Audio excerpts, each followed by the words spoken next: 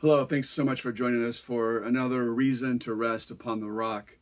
The rock, of course, being the Lord Jesus Christ and the great hope that we have in resting in Him. And I want to encourage you today in another great reason to rest upon the rock of the Lord Jesus Christ.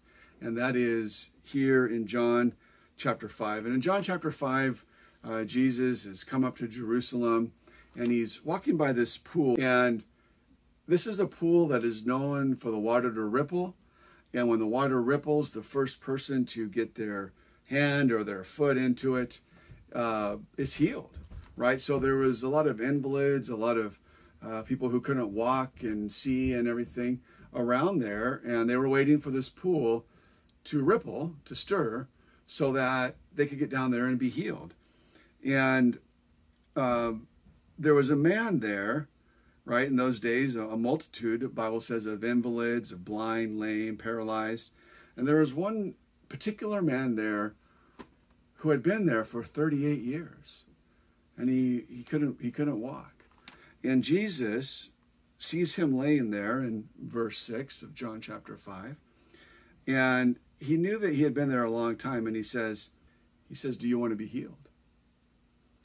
The sick man answered, Sir, I have no one to put me into the pool when the water is stirred up. And while I'm on my way down, right, because he can't walk, so he's kind of crawling down or scooting down, while I'm on my way going, another steps down before me. And then Jesus says to him, Get up, take up your bed, and walk. And at once the man was healed, and he took up his bed and walked. And I love this for a number of reasons, and I hope that it's super encouraging to you. You know, we live in times where there's a lot of people that feel trapped, right? Maybe it's because of the pandemic and literally being trapped physically in ways that you haven't before. Maybe there's other reasons. Maybe it predates the pandemic. Maybe it's emotionally or mentally, right? Spiritually trapped, stuck in some way, like this man was. And I want to suggest that perhaps Jesus wants to do something in your life bigger. We often get focused on the physical, right? This man being physically healed. And that might be the case for somebody. But I want to suggest there's often bigger things than that God is doing. And perhaps God is doing a work in your life, and He wants to do even a greater work in your life. I want to encourage you that He can do that. But we see a few key points here. Number one, we see Jesus initiating the conversation. He approaches this man and he asks this man if he wants to be healed. Well, I want to suggest to you that Jesus has initiated the conversation with you. You should feel special about that because He loves you, right? God so loved the world that He gave His only begotten Son that whoever believes in Him would not perish but have everlasting life. God initiated. Secondly, when He asked this man if he wants to be healed, this man responds and he says that he can't get down to the water, but Jesus tells him to take up his bed and walk. And then the man was healed. He did it. He got up and walked. Jesus initiated, the man responded, and then he obeyed. Let me encourage you today. God's doing a work in your life. Oh, maybe you haven't felt like it. Maybe you're discouraged or down. But I want to encourage you, just like Jesus sort of surprised this man, met him right where he was at, and brought him out of that place. He can do that in your life today as well.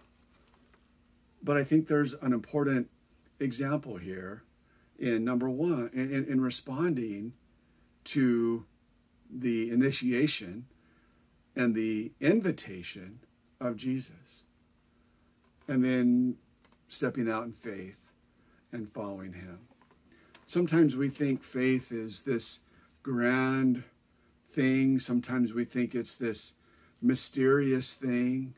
Sometimes we think it's something that we can't quite attain to. Let me encourage you, faith really is obedience to God, right? Stepping out in faith and following what he has for you. Concerning the things of the future, right? It's that's faith, right? Concerning the things of today, it's also faith, but it's manifested, it's lived out in action, right? There's an element of trust as it pertains to the future, because we're not there yet. And there's a huge element of obedience and trust as it pertains to today. So a reason you can rest upon the rock is because Jesus has initiated this work in your life. And I believe that there are those out there who he wants to set free, just like this man. Oh, it may not be physical like this man, but something much deeper, as we realize the love and the heart behind the initiating of Christ, and we simply respond. And because of the work that he's doing in your life, and because of the love that he has for you, and because of the ability that he has to see it through, you can rest as you simply trust in, believe, and follow Jesus. Step out today. Let me encourage you, spend some time hearing from him by reading the Bible, the primary way in which he speaks to us, and talking to him through prayer, the primary way that we talk to him. And be blessed. He loves you.